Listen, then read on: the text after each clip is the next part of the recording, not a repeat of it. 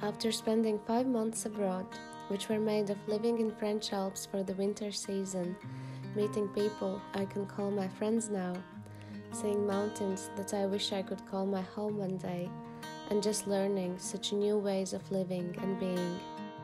At the middle of April, we started our journey back home, and here is the total of almost 3,000 kilometers we drove and places we visited. So we drove through the cloud down the mountain and started our way to our first destination, which is a city called Arbois. We started our day with some wonderful cheese toasts on the sunny balcony, and here will be a quick Airbnb tour, as you see. We really did like this balcony and had some really nice time there. And here you can see where I got the hat from. So this is the living room. Then there was a nice kitchen. And upstairs there were 2 bedrooms, and I had 4 beds to choose from. Then we visited town center, and after the winter season in Alps, we just couldn't stop being excited and fascinated about all the blooming flowers and trees, and just everything felt so alive. It was such beautiful contrast. We spent the day touring around the many waterfalls, gardens, riverside, and vineyards.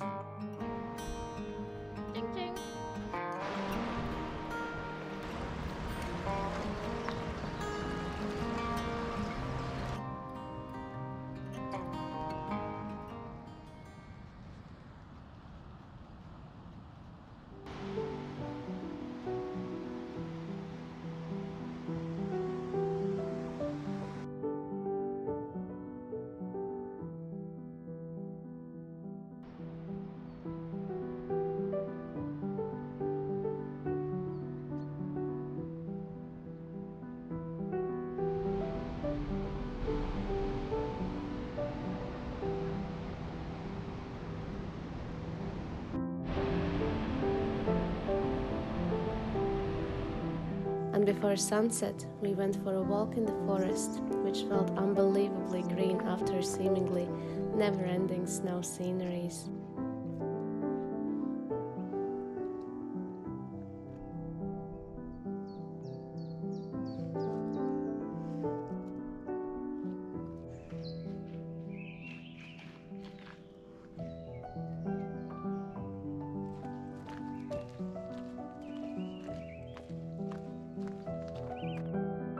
After a couple of days, we drove further to a place where we were supposed to do a workaway for some time.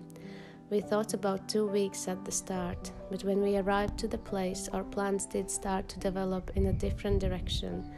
This place was very, very rural French countryside, where we would help with gardening for exchange of free stay and meals.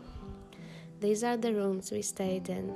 They were inside a very old building, with museum-like furniture, but it was freezing cold at night, and I started to develop an allergic reaction from something there. So we spent 1 whole day and 2 halves and helped to do some unweeding and build this greenhouse for them.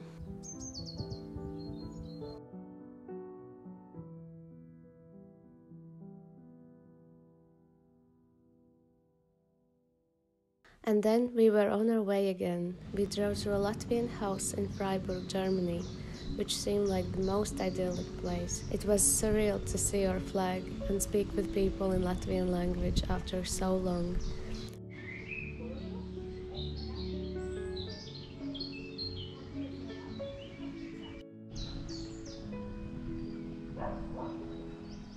Welcome to Germany.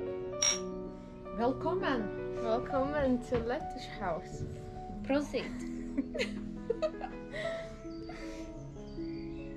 So this is the biggest olive plate I've bought ever in my life.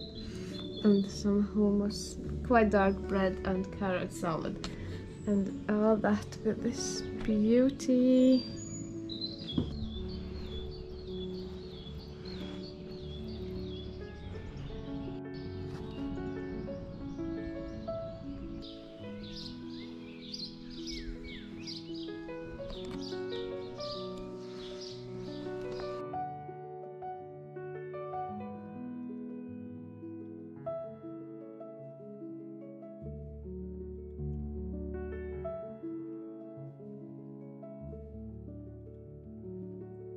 We truly enjoyed our stay there. It was Easter time and the place was beautifully decorated, and we spent some days just exploring the surrounding city and had nature walks in the forest.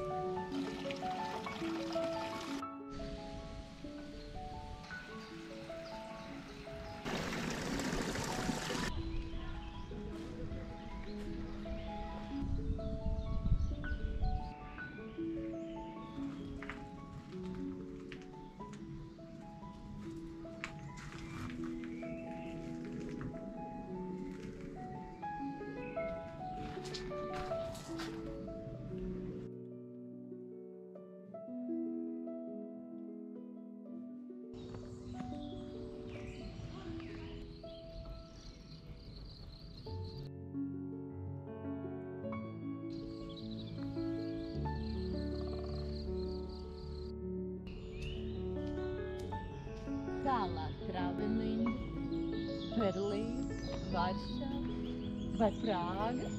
Uz kurien mēs dodamies? Mums ir ļoti daudz varianti. Šodien mēs sapratīsim, jā.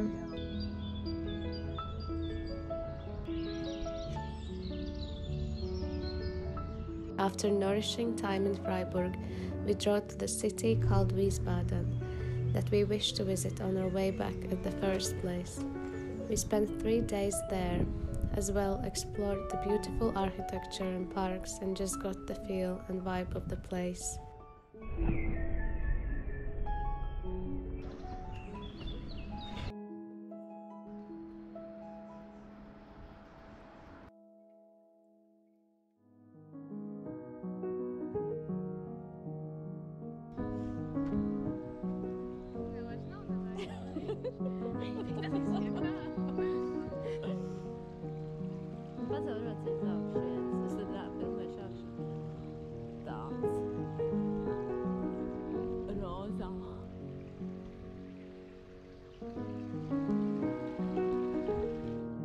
Then we went to a Hildegard von Bingen shop in Rodenheim, surrounded by vineyards and happy people.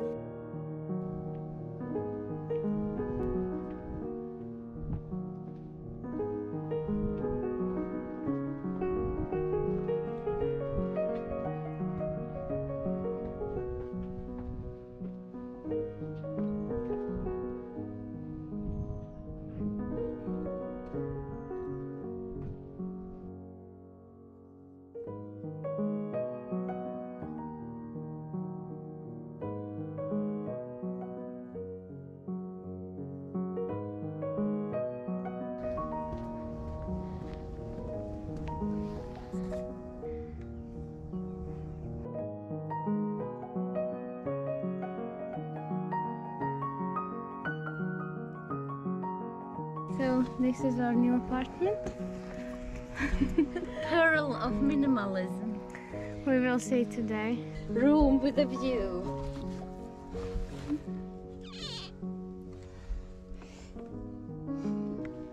Swimming in the cherries.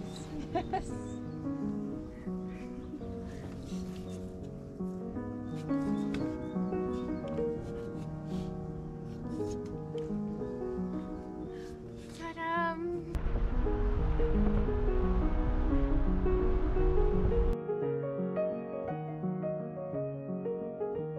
Later on, we drove further to the city called Dresden in eastern Germany, where I had booked a capsule-like hostel called Foxbox, which was literally a box, just for people, not fox. Then early in the morning, I was woken up by loud German music, and without complaining, I will continue the story to Poland.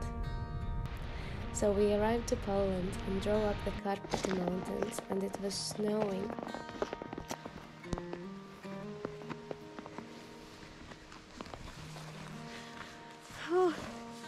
Welcome to Poland! We are in Karpacz mountains right now.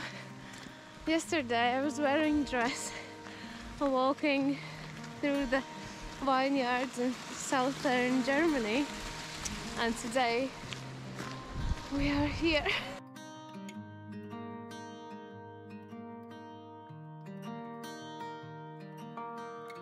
We actually really wanted to stay longer in Poland, but the weather forecast was just rain for a week, so we decided to just drive home. We stayed in this wonderful hotel with a spa and such an amazing Eastern European breakfast. The price for all was the same I paid for the night in the Foxbox though, just to compare.